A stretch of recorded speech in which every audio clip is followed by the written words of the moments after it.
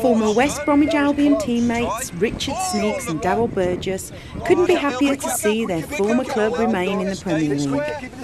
The pair, who run Total Football UK, a junior coaching business, were in Brierley Hill to launch a new course. I've been going for about 3 years now, so we're just trying to expand. We're working at a school in Dudley, and with Steve, the chairman of Dudley Town, we've been trying to set this up for quite a while. We needed to wait for our Dudley accreditation, which was the Dudley seal, which we finally got, and then it was just finding a venue and trying to set up. The aim is to work with the club and trying to feed youngsters into the club so that they can have more income stream. Yeah. And to improve players and work on kids' development, and we'll do what we think is right to bring players on. You make of the season? Yeah, no, it's been very good. It's been really impressed with what has happened. I've said it before. I think Roberto has done a great job there.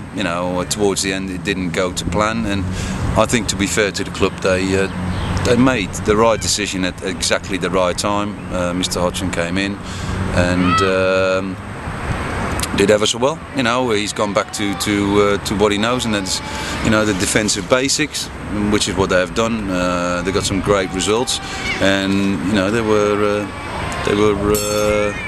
free from relegation about 4 or 5 weeks before the end of the season. So you've got to be happy with that. I think defensively, obviously they've done well the last few games, but they could do being stronger there.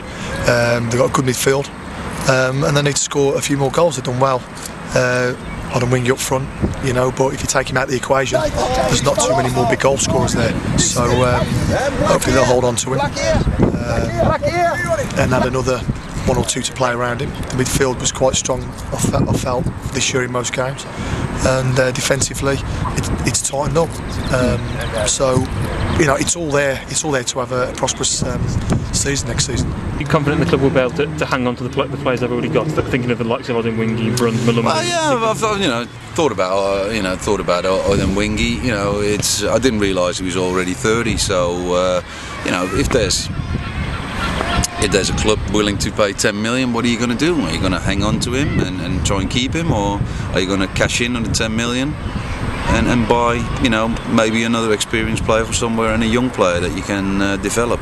So that's luckily that's not up to me. It's up to the club to try and do that and make the right decisions on that. Is Malumbu perhaps more of a worry at 24 as a? Yeah, I think he's done really well. He's when he first came, he was a bit part player. Since then, for me, he's been one of the most consistent, good player. I spoke to somebody the other week. He gives the ball away a lot. Well, I've never seen him giving the ball away when I've watched him. So at 24, yeah, that's the sort of players that you need to hang on to establish and to build for the future. But then again, if somebody came in, it's nowadays a lot of player power, isn't it? It's what the players want, not so much what the club want. Contract doesn't mean anything. When we were playing, you never heard about interest from other clubs, so you just got about your business and continued. Whereas now, they know of interest from other clubs before the club even know, and it's difficult. It makes your head spin, and if you can go to a club that's in the Champions League, then you might want to force a break. I don't know. From what you've seen, how far can this team go with a bit of strengthening? I think you can be looking for. It's tough because you're not. You can't see them breaking into the top 4 or 6. But having said that, you look at the likes of Stoke, put a few good results together, strong, tough to beat. It's quite easy to get. Easy. It's not easy, but it's quite possible to get top 10 and stay around the top 10. And then a couple of decent results, and then all of a sudden you can be up to 8th and stuff. But I think survival is paramount again, which is what they all look for. Important to stay up, but there's no reason why they should be looking over the shoulder. Hopefully this season coming we'll be looking mid-table and above.